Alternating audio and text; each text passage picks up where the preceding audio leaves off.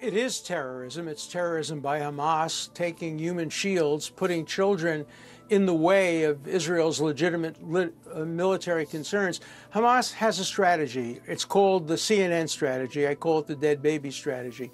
Kill as many Jews as possible, provoke Israel into doing what every democracy would do, responding, then hide your tunnels and your fighters and your rockets behind civilians, knowing that Israel, no matter how hard they try to avoid civilian casualties, and why would Israel ever want to kill a civilian? It's absurd. It hurts them tremendously. But every time Israel kills a civilian, the world condemns them, and the United Nations condemns them. And then that process continues over and over and over again. The people who are being killed today are being killed as a result of Hamas actions. Hamas started it. Hamas uses human shields.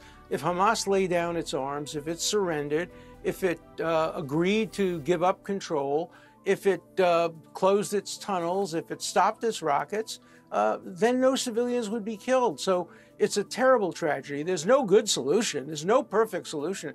If Israel stops now, Hamas continues to do it over and over and over again. If Israel continues, it gets condemned and loses friends abroad and even risks using the United States. It's a terrible dilemma for Israel.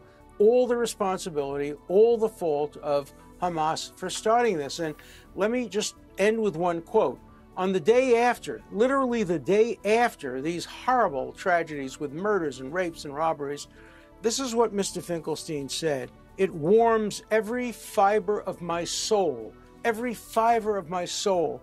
He called the people who murdered these innocent Jews, many of them peaceniks, he called them part of the heroic resistance. And he compared them to the Jews who were fighting against Nazis in the Warsaw Ghetto. It's that kind of animosity toward Israel before Israel fired a single shot, which makes it clear that no matter what Israel does, it's going to be condemned by people like Norman Finkelstein and by the United Nations General Assembly.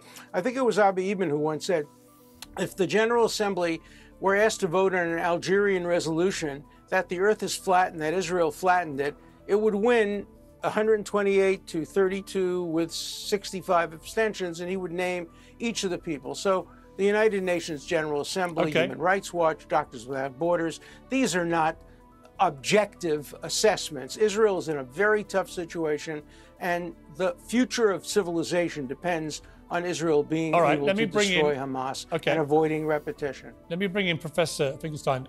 Your response to that?